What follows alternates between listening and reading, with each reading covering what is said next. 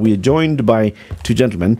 Peter Kyalo is the Director of ICT at the Judiciary, and Josphat Karanja is the Deputy Director, ICT Operations, the same institution, the Judiciary. Peter, Josphat, good morning. Good morning. Good morning. Welcome to the hot seats of the Situation Room. Karibuni sana. Thank you.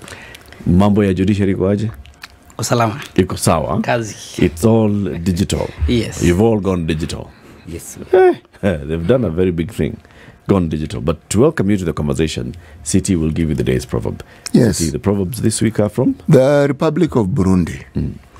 A rich man who does not know himself is worth less than a poor man who does.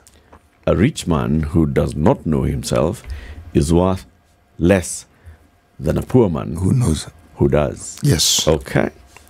Peter, how do you interpret this proverb? So I would say that a rich man and a poor man, you see, it's about knowing your potential. You sit on your potential, you don't use it, then you are worth less than that person who doesn't know their potential, but they are doing their best. I think that will be my interpretation. Good one. Josphat, what's yours? I would say, what are you defining as a rich man? Is it rich by money? So it means if you don't know yourself, then you can easily lose what you have. But if you are poor, but you know yourself, it means you can build on what you have to be rich. So it's better to be poor but know yourself rather than rich, which you can lose a minute. Those are very beautiful interpretations. Yes. You know, the thing about interpreting a proverb, you can't possibly be wrong because it is your interpretation. But both interpretations are very good. They're Excellent. spot on. Spot on. Kabisa. Spot on. They actually speak and they tell us a lot. Yes. Okay. I'm going to read a statement. The Chief Justice Martha Koome recently launched the e-filing in all courts countrywide and directed that no court should print pleadings and documents from the 1st of July this year. Go to court, no paper at you, printer imeisha tona, kuja kesha, nothing like that anymore. Photocopy. In the same event held at the Supreme Court grounds, the CJ also unveiled a new cause list portal where litigants and advocates can get information on cases listed for the day. Also launched was a data tracking dashboard that will assist judiciary leaders to monitor case proceedings within court from filing to conclusion. This marks a giant leap in the commitment to transforming how we deliver justice through the strategic use of technology in alignment with the social transformation through access to justice blueprint of the judiciary. The CJ added that the judiciary's goal is to enhance productivity, automate processes, digitize services, and establish a paperless environment, thereby making justice more accessible, reducing the geographical barriers to accessing justice. It's all digital.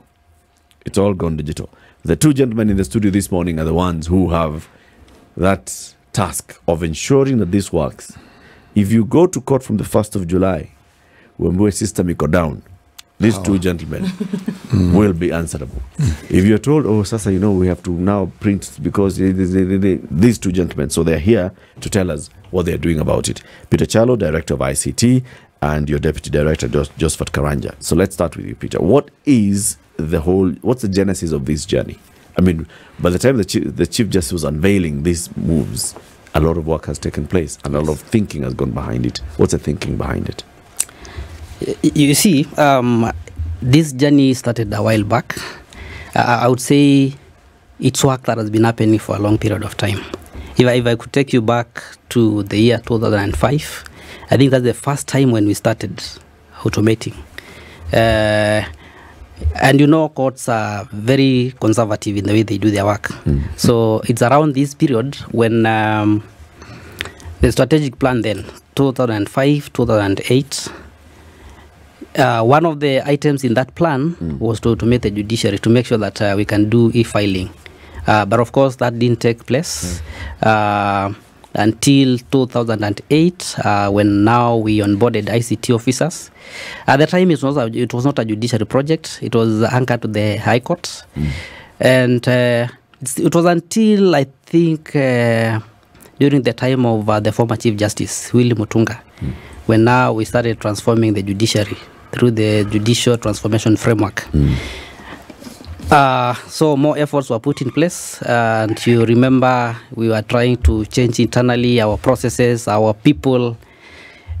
And when the other Chief Justice, that is Justice David Maraga, came in, continued with the same efforts.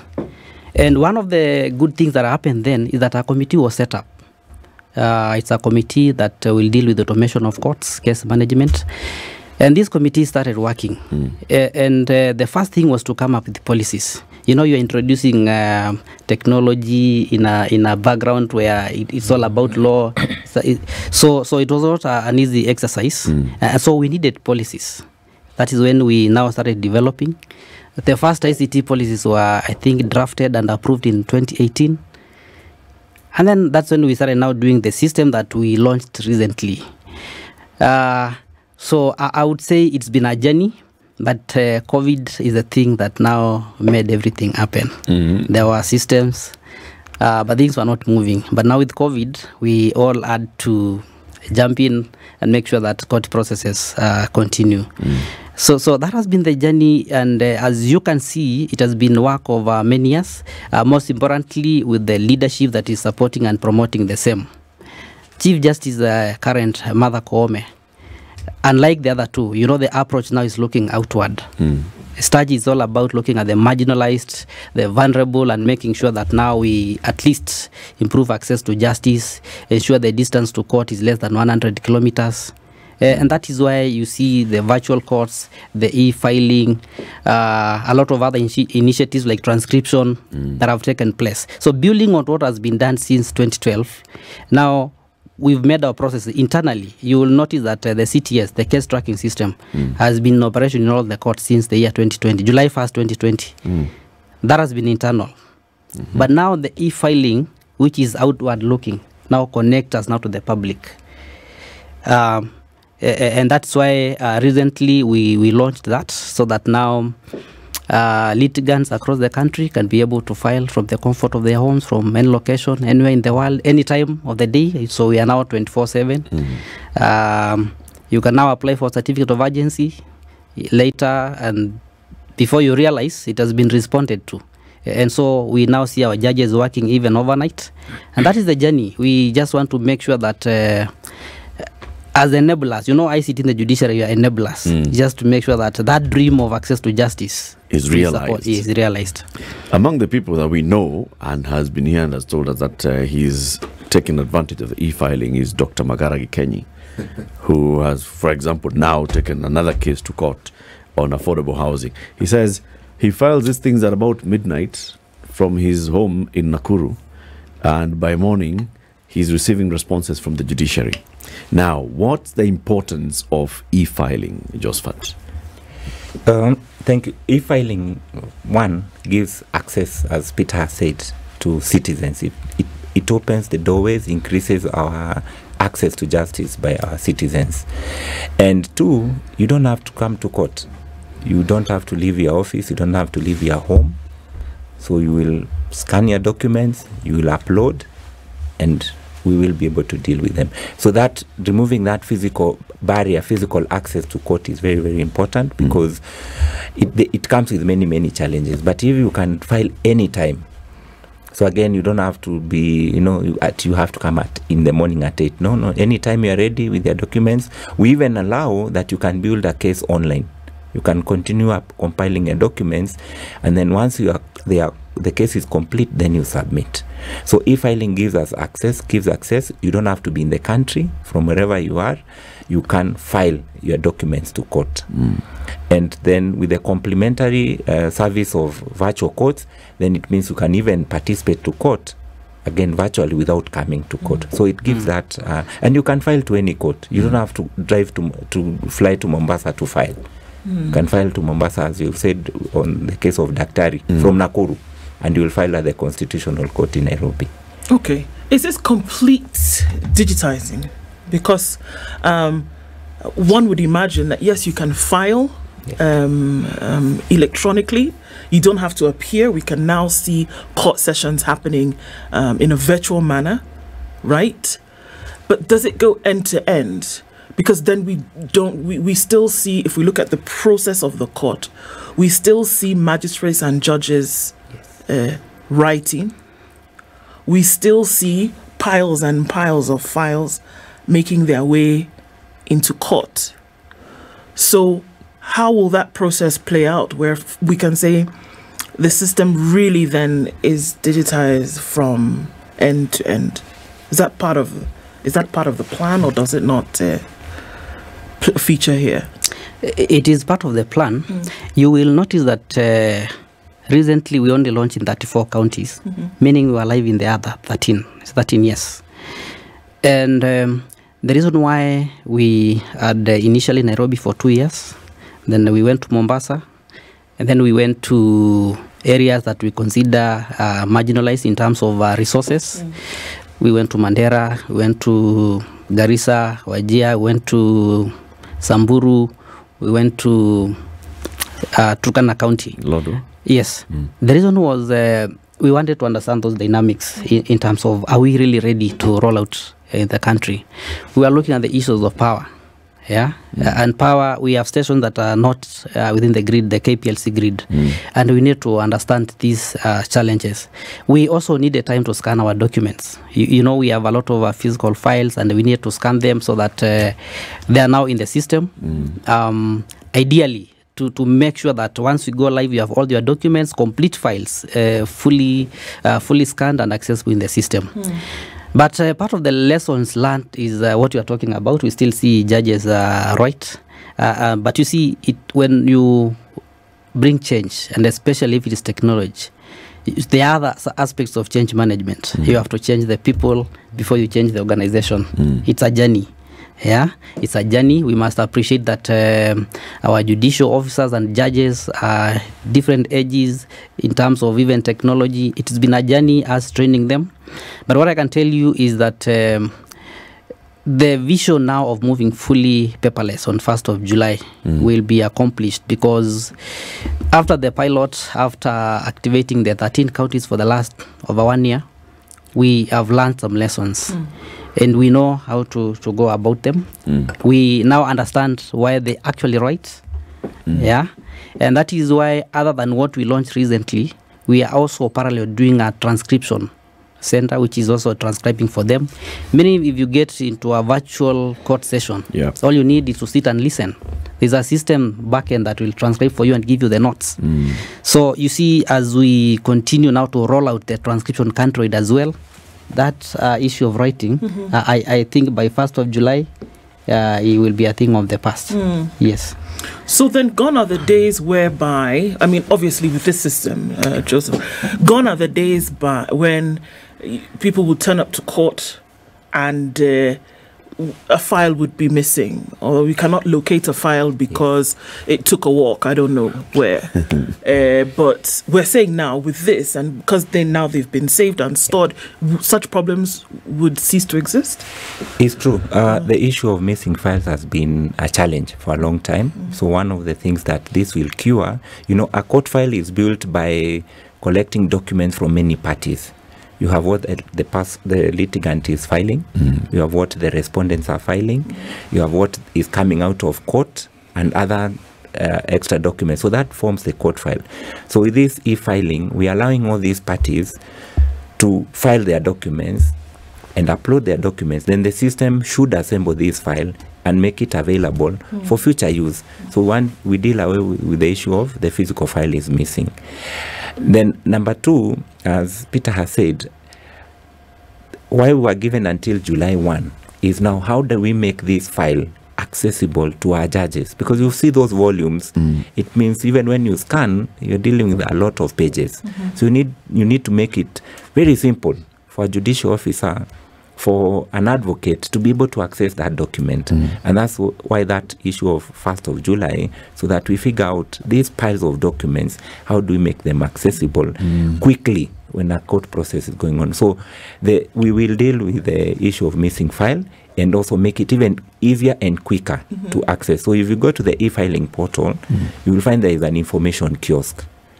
So besides us allowing people to file, we've also provided a public information kiosk, so you can get even access to information about a case, any case, without again coming to court. There's a public. So the public information kiosk is like a library. It's like a library. It's like an ATM. You key in the case number, and it will give you the details about the case. Okay. Paint for us the picture, please, Yes. of the 2nd of July this year. Okay? Yes. Somebody has a criminal case. Paint for us a picture. Somebody has a civil case. Paint for us a picture. And then the others, land case and employment and labor relations case. Okay. Or what's happening in this e-filing digital system? Just take us through. Yes. Let me check you through the criminal case. Maybe Karanja will take the civil. The journey of automation in the judiciary is a collaboration between many stakeholders. One of the key stakeholders is the ODPP. We have been working with the ODPP for some time, and they have a system we call as Uadilifu. And this is where all criminal charges are filed. What again? Uadilifu.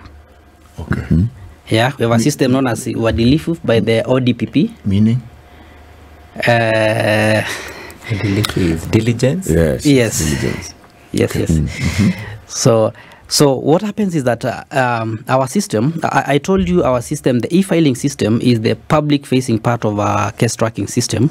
But internally what we see is what we call as the case tracking system. It's just one same system, just that one faces the public, the other one faces on our side is internal facing. So the Uadilifu system from the ODPP integrates directly with the CTS. So what happens is that when there are matters from the police, because they also play a major part, they are processed through the ODPP. Yes. The ODPP will decide whether they'll make a decision to charge or not to. But when they finally make a decision to charge, they file through the Uadilifu system, which is a system run by ODPP. We don't even have access. But the moment they file on their side, it automatically is pulled from our side to our side. And we immediately, in a matter of microseconds, we assign them a case number. That is how criminal cases get to our side, to the side of the judiciary. So Eric is being charged by the DPP. Yes. The DPP files this through his Uadilifu. Yes. And posts it into the judiciary. Then immediately the judiciary assigns a case number. The system Assigns a case number. Yes, a case number. So once the CTS system assigns a case number, the ODPP, they're able to see the case number. And that case is filed, and then it proceeds like the rest of the cases now through CTS. More documents can be filed. The law firms, even the litigants can be able to file more documents, and the process continues now in CTS until such a time when it is disposed. So what is happening now next? After the case number, yes, what happens next? So is it considered that the DPP has charged me? Yes, they have officially charged you. Now we process. I've been charged. Yes. Okay. Now the court now starts processing, and so next thing is the system assigns a date for hearing, for mentions, for all these things. And the rest of the activities take place as the sessions continue until such a time when you are either sentenced or freed. The rest happens now on the side of judiciary. In between this, if I come to court and I'm to be released on bond and bail, yes, right? So how does that now work? So I've come in, so bond and bail have been set. I am, of course, being processed and being held by the correctional services people, as the registrar is doing all those things. What we know is that there's a file that's going to be taken to the registry, and then an invoice is going to be generated. They'll be given an invoice. So how does this happen all without printing any paper? So some of the changes that we've done recently, and remember we have a gazette notice, we have guidelines on faster processing of cash bail and fines, which is what we've been trying to automate. So what's going to change is that we'll move from the paper files. We'll also move from that scenario where you come in the morning, then all of you maybe take plea, then you are processed late in the day. So what will happen right now is case by case. You are processed if you are to pay. it is sent, you get an invoice to your phone or your email, and somebody else can pay for you from wherever they are. They can actually pay for you. So you see, it is not going to be as complex as it has been manual. So you see, currently you need to get that invoice, you need to make the payment. There's a lot of printing. So the guidelines are that we are supposed to provide a computer in all those plea-taking courts, so that the second court assistant is able to process you, to process your payment, to enable you to pay, and you don't have to wait for the rest of the people. Okay. So our system will be able to send alerts, send you an invoice to your email, to your phone. It can be forwarded to somebody else to pay for you. It doesn't have to be in that court. Actually, while in Nairobi, you can pay for somebody in Mombasa. That is where we are going to. I just need to forward the invoice to them. Yes. And they process using the number. There's a pay bill. They pay. There's the number that you are supposed to pay for. The moment you pay, it goes to the bank. Bank updates our system. It appears on our side that you paid, and you're freed. That's it. That's it. What about in the cases when I need to produce a surety, a bond or surety? So I've come with a logbook or a title deed. How do I lodge that? It's going to be the same process. I have to scan them. Yes, they need to be scanned into the system. Of course, they need to be verified, first of all. Yes. You can't akuruka your stage. Yes. They will need to be verified, then they are scanned, and they get part of the document that have been filed in the system. The rest of the process is the law. It doesn't change. Then you are freed. It's just that we're moving from manual to putting into the system. Every time we talk about a system such as the one we're discussing, the thing that always concerns me is what happens when it fails? Maybe you could go back and ask, what have we done so that the system is not down? Then we'll see. As Peter said, this has been a journey. So we've taken the precautions to make sure that this system is stable, and it is very, it will always be available. So we run multiple data centers. We have it in, it is well designed. It is well protected as much as it can be protected. But in case it goes down, we've identified that one, it could go down national. We could have a national outage.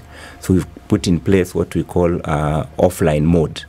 There's a way for us to be able to process court documents, especially time-bound matters. You know, your court says you have to file this by 6 o'clock. Maybe you have to pay your bond by 6 o'clock. So time-bound matters, certificates of urgency, those ones we are able to file them. There's a way we manage them through a manual process for that short time, and in a way that when the system comes back online, we'll be able to integrate them back to the system. So that makes sure that we're able to continue processing. System could go down when people are waiting to be released on bond. We don't want them to go back to prison or to jail. So that we're able to process. Even when the payment process goes down, again, we have many channels of accepting payment. If M-Pesa is not working, you can directly go to the bank, and as long as you have your case reference number, the payment reference number, you'll be able to pay. You can go to an agency. So we've provided multiple ways of paying.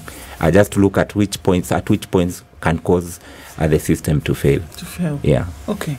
How do you align with other agencies that you require information from through cases, but then are not digitized or have not gone through? And I think of, you mentioned some of them, where you might have from the police, for example, who have files from here to Timbuktu in paper form, and now you're saying the judiciary is digitized, but they still have the heavy files. Yeah. How do you then do that? Whether it is ODPP, whether it is the police, whether it is prisons, they're not digitized, but they are the agencies that you deal with every day for the court process. So as the CJ said, it's e-filing for everyone. So even agencies all have to comply. Now, remember, we work under NCAJ, National Council on Administration of Justice. So most of these agencies are within, especially for criminal justice sector, and the advocates, they are represented in NCAJ. So if the agency does not have a system like we have with the ODPP and Wadilif where we can integrate, then we create accounts for them, just like we do for the advocates on e-filing. So they'll open an account and then they'll file through that account. And if you watch when we are launching, the first presentation was from Garissa prison. So the prison has an account. All prisons have accounts, and they're able to file for the prisoners on their appeals and all. So all agencies will be expected to create an account. But the encouragement is that all our agencies will be creating their internal case filing systems, and then we can integrate. But for now, anybody who needs to file, we work with them, we assist them, we train to create an account, and then through those accounts, then they're able to file e-filing. So there are no exceptions on who can file. So luckily for the police and most of the criminal justice sector actors, they go through the ODPP. Most of them have to file through the ODPP. A few come through directly. EACC, sometimes they'll file directly, so they get the e-filing accounts. Otherwise, the police file through the ODPP. So if they are witness statements, charge sheets, they have to be scanned, uploaded to the ODPP, and then the ODPP, once they make a decision to charge, then that file is transmitted to the case tracking system. Okay. Right. One would imagine then that the burden of care then rests with you when it comes to the protection of the data that comes in. Because everything, your age, date of birth, where you live, if you filed anything in court, one would imagine that has to do with the case, and all your information is there. We had a conversation a couple of days with the Commissioner of Data Protection, and that's one of the questions that comes in, and the judiciary is one of those where we say, okay, well, a lot of information lies here. How does protection come in for the information that, I mean, is vast? That's with you. Yes. So data is very important to us. Remember, we actually collecting a lot of information. By the time you successfully file a case, it means then you've keyed in a lot of information. And we have a lot of stakeholders, like Karanja said, but there are some stakeholders who file very sensitive documents. I'm talking about the witness protection, probation, children. So these are matters that, yes, they are filed like the others, but the way they appear on our side, the way we take care of them is not like the other documents. There are some which can only be seen by the judicial officer, not even the registry staff. There are those that, again, cannot be filed very early. Sometimes they file just before the case, or maybe the day before, and they go straight to the judge or the judicial officer. And therefore, we are taking care of such, making sure that even internally, that information goes to the right people. Now, with regard to data protection, we are trying to establish redundancy. Karanja talks about data centers, and we have policies in place. Policies about data, policies about disaster recovery and business continuity, just to make sure that not just protecting the data, but ensuring that there is also continuity, just should anything happen. And we try to make sure that where our data centers are located, again, they are also secure. In our systems, in terms of privacy, you can only file if you have an account. Okay. Yes. And you access documents that are to do with the case that you're handling. Same to our judicial officers. You only get to see cases that you're handling, and nothing outside that. And this is very important because it ensures privacy. If you are updating outcomes, you're adding activities to the case, again, it's you to do it. And we really track all activities in the system so that at least we are also accountable on this happened. We know exactly who transacted. And so we are able to some good level, assure of privacy and confidentiality of the data that is filed. It's an area, if you consider the field of cybersecurity, is an area that you must keep on improving.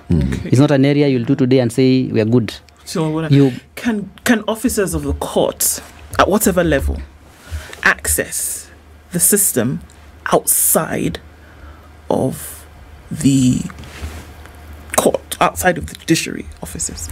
Yes, authorized officers access these systems through a virtual private network. And that means you will need access to our network through VPN. Then again, you'll need access to the system through username and password, through a two-factor authentication. So yes, they're able to access, but through a secure channel. All the way. There are two gentlemen that I always remember. One is called Joseph Munguti and another is called Benjamin Macau. These two gentlemen are journalists and they were court reporters in the 90s when they introduced me to court reporting. You go to court, you sit, you are hearing the proceedings as they go on and you're recording. You're hearing what the people are saying in court. You record that. Now, if we start going virtual and we have all these things, how is it going to work for journalists and other people who would like to report on proceedings of cases in court? Okay.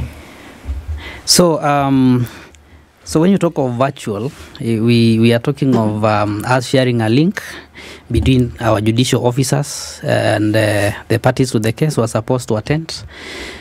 This case, that's why we launched the course list. The link is actually there, open to the public, and you can always join. So you can be able to join and you follow the proceeding. It's just that we control on who can talk at what time. And for me, it's much easier. We are the constraint of smaller courtrooms. Now with the link, I believe it's even more open to the media to be able to access, join, and be part of the conversation. You can follow. From the comfort of your newsroom desk. I see. So basically what we're saying is that anybody in the country, if you just check the course list and you see a case that's of interest to you, you click the link and you can follow proceedings.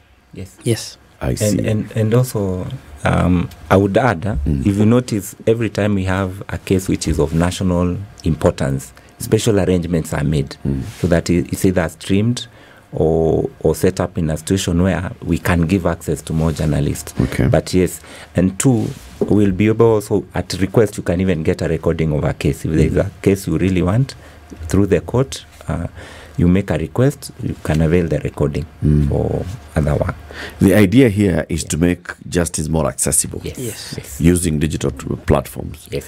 Is it going to be just as accessible and as easy for, let's say, somebody is going to the small claims court. People are using the alternative justice systems. People are going to various tribunals. How's this going to work? I believe it's going to be easy in a number of ways. First, it's going to be easy to access justice because, first, you don't need to travel. Let's start from there. You need to access maybe a service in the court. Start with the filing. You can file online. That is the easiest way of accessing maybe justice. Previously, if you had a case, say, in Mbita, and we all know where Mbita is, you have to travel all the way to Mbita. Virtual courts makes it easier. You can access even from your home, filing online, paying online, following the outcomes of your case online, again, makes it very easy for you to access justice. And remember, this is one of the many ways that we are doing. Remember, we're also doing mediation. Yeah. We are also doing AJS. And we are trying to coordinate all of them and make sure that they are working. They are alternative means of accessing justice. There are many of them. So when you combine technology and other options that are there to access justice, for me, when you reduce the distance to court, when you provide multi-doors, when you provide many options, it's providing more access than before. Yes. What about in cases now where you have poor connectivity? Of course, your system is robust. It's working very well, but from our end, from the user's end, the user has poor connectivity. They are live in court. The judicial officer can't hear them. Unasema nini? That's going to really impact the proceedings in court. So what are you going to do about that? That has been a challenge, and that's why I told you we started with the worst case scenario, Mandera, Lodwar, and we wanted to understand the challenge. It can be worst in those regions. And we were saying, if it works in Mandera, if it works in Lodwar, it will work in Machakos, Kajiado, because we have better infrastructure there. But we still have issues of internet. And internet is affected by many factors. If there's no power, then most likely there's no internet. There's no internet. And so one of the one of the measures that we've put in place is to ensure that we also collaborate with the other government agencies. The Ministry of ICT, the ICT Authority, the Communication Authority have been very helpful to us. In fact, day to day, we work very closely. You will notice that right now we have slightly above 137 court stations. And what we've done is that we worked very closely with the ICT Authority. 78 of those are on fiber, the NOFB, National Optic Fiber Infrastructure. So that becomes our secondary link for internet. Primary link is provided by other service providers. So what happens is that it means when you are down, the secondary link takes over. And that's what we are doing just to make sure that at least it's stable. In stations which are far off, I'm talking of Kakuma, for example, we have arrangements with the ISP of if, for instance, the main line is not working, we have the option of modems. And again, we put measures in place to also provide them with the laptops to ensure that once they are charged, they can stay at least for a long time. The judiciary also recently, because remember, as you say, we are going e-filing countrywide, you also have to put measures in place for sustainability. And one of the other major projects that is upcoming is the solar project. The judiciary leadership has made a decision that all court stations are going to be on solar. That decision came last year. As we speak, we've done solar in 40 stations. 40? Yes. I told you we have around 137. So it's a matter of time. We'll cover all of them. And the idea here is to make sure that solar is our primary source of power. We are doing it in the commercial way, not just putting a panel and a battery. It's fully the commercial way of doing it. You have a station that is serving both lighting and at the sockets. So that makes sure that we support all our equipment. Our equipments, again, are on our UPS. So you see, it's quite a system. You have the KPLC, you have solar, and again, you have UPS. This way, and the good thing is that a better part of the country, we have good supply of sun. Yes. And the technology in this area is also improving. So it's a challenge now, but it's a challenge that I see by end of next year. I don't think it will be a challenge. Yes. And maybe to add, remember, we are not in isolation as a judiciary. So in these things that we do, we look out what are our partners, counterparts in government doing. So as Peter said, if the ministry is working on NOFB, then we work closely with them and tell them, look, this station is having a challenge. If we have stations which are really facing serious challenges with connectivity, that being the area of the Communication Authority, so we're able to reach out to them, and they will help us to strengthen that area and improve. And as we speak, we have a project we're doing them on improving connectivity.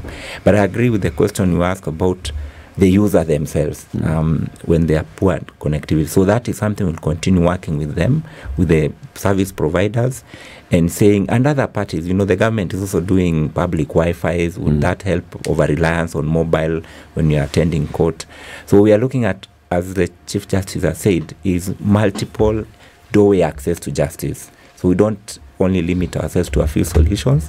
If something is working, if a school is working very well and can be a place for people to take to have access to good connectivity, then we can see how we can work on that. And that takes us back to the Huduma project, which you are aware of. It's in court, so I cannot discuss much about it. But the idea for Huduma was to make sure that we have those litigants who have no access to even a computer. You see, we have 52 Huduma centers across the country. I know they are working on 23 more. And then we have other initiatives by the MPs at the constituency innovation hubs. And we're trying to make sure that we collaborate with these different government agencies to make use of all of them. So the idea was we have 137 stations.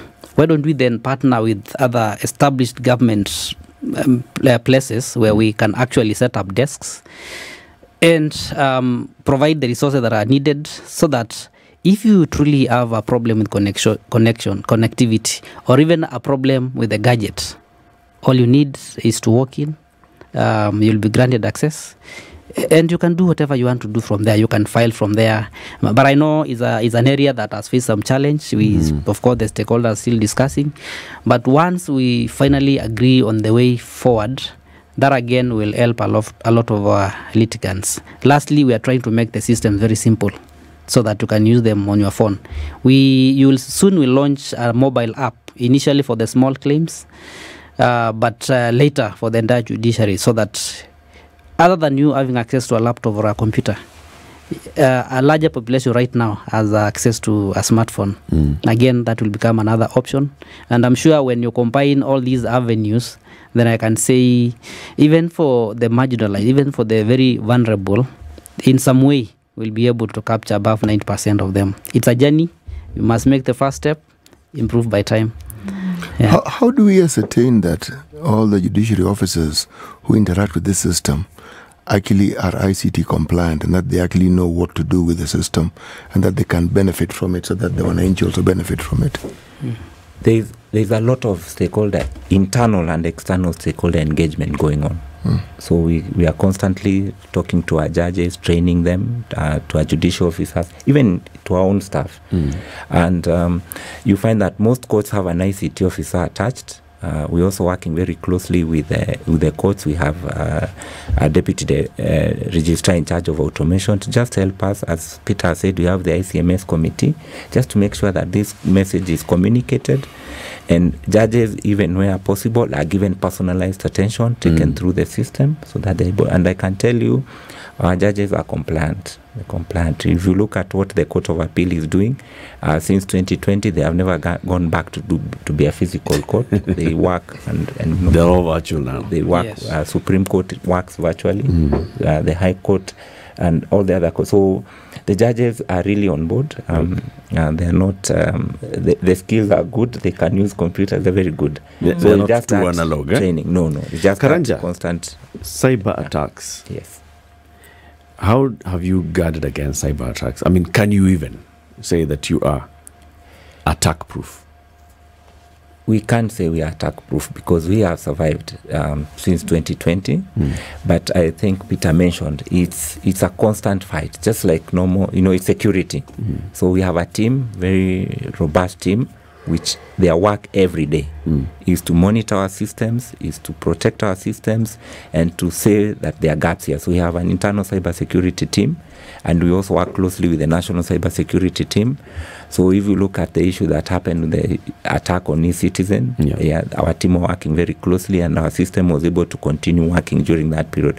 So without going to details because of the nature, we have a very robust team which assures us that that system is up and running every day. They monitor, they look out for new attacks and make sure that it's working. And also just providing these redundancies in terms of data center, in terms of systems, even in terms of personnel. You have redundancy on that, yeah. Somebody says, what happens to the files once a case is concluded?